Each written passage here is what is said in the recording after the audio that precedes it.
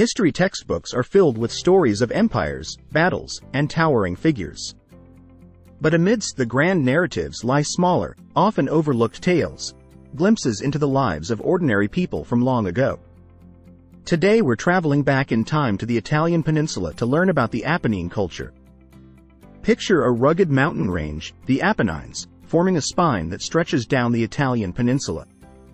Scattered across these slopes, Apennine settlements took shape, each village boasting its own style, evident in the pottery, tools, and weapons they crafted. This individuality raises fascinating questions. Were they isolated, or did they interact and trade with one another? As time marched on, a new age dawned, the Iron Age. This shift brought with it a stronger, more versatile metal, revolutionizing various aspects of life.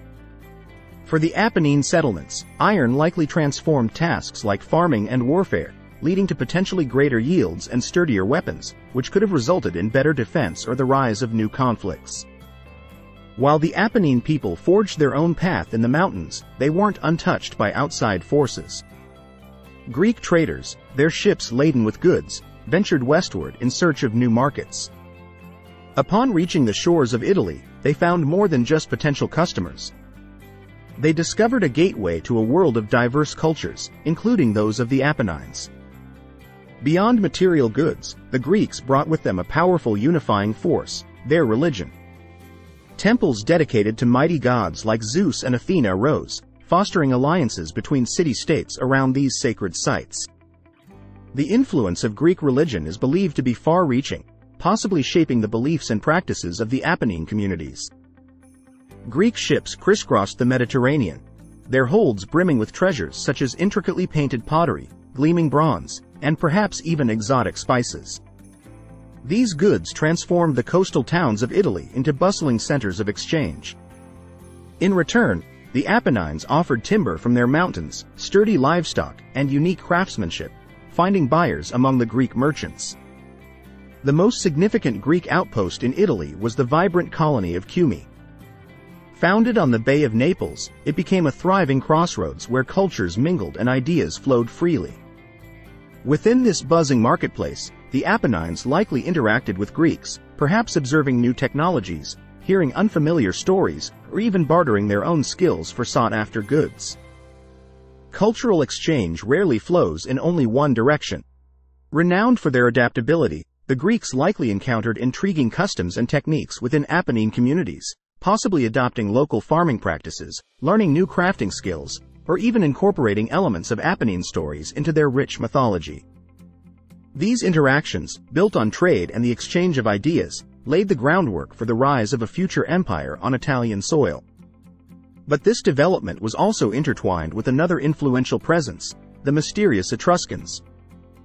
The Etruscans, known for their stunning art, elaborate cities, and sophisticated culture, were formidable in ancient Italy. The nature of their relationship with the Apennine people, whether as rivals, trading partners, or allies, remains a topic of fascination. While the Apennine people may not have left behind imposing cities or grand monuments, they played a vital role in shaping Italy's ancient landscape.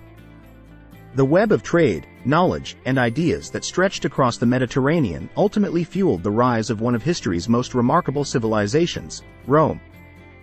The greatness of Rome wasn't achieved overnight. It was built upon a foundation laid by countless cultures, a legacy that included the dynamic Greeks, the enigmatic Etruscans, and the resilient people of the Apennine Mountains.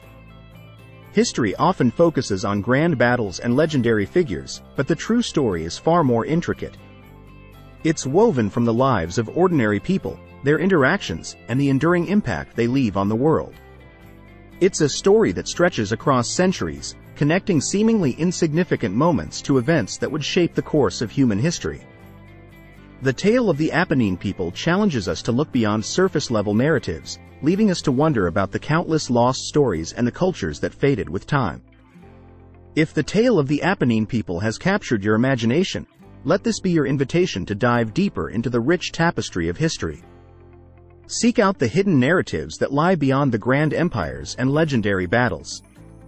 Like, subscribe, and share the stories that resonate with you, for it's within those smaller moments, within the lives of ordinary people, that we find the beating heart of history. Stay tuned for our next video.